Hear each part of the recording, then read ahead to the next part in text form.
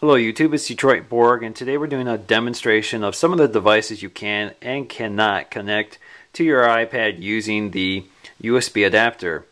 I've already shown you how to connect a Flipmano HD camcorder to your iPad in a previous video. This time we're going to try a USB, a portable hard drive, and a powered hard drive. So let's go ahead and try the smallest thing first, a USB.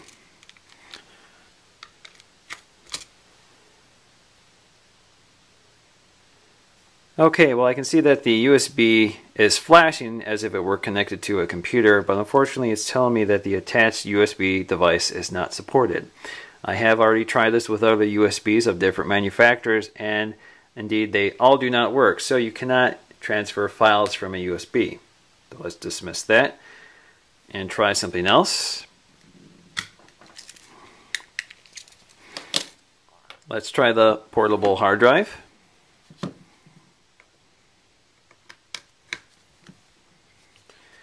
And right away it's telling me the accessory is unavailable. The attached accessory uses too much power.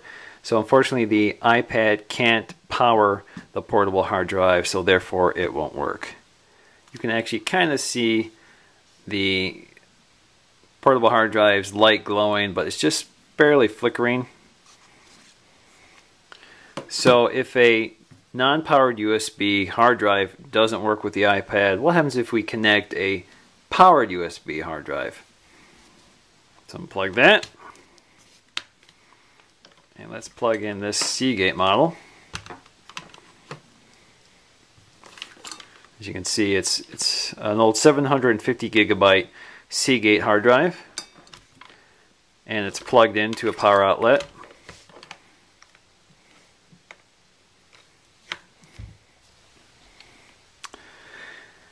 And unfortunately nothing is happening at all. Usually when this is connected to a computer like an iMac, it will start glowing and the hard drive will start spinning, but nothing is happening. And in fact the iPad doesn't seem to see it at all, so I'm getting no messages whatsoever. So in conclusion, it looks like very little can actually connect to the iPad besides an SD card slot or a powered camera that has a supported file transfer protocol.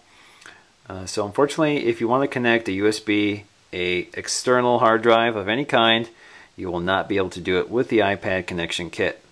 So again, this is Detroit Borg with a demonstration. Please rate and subscribe. Thanks for watching.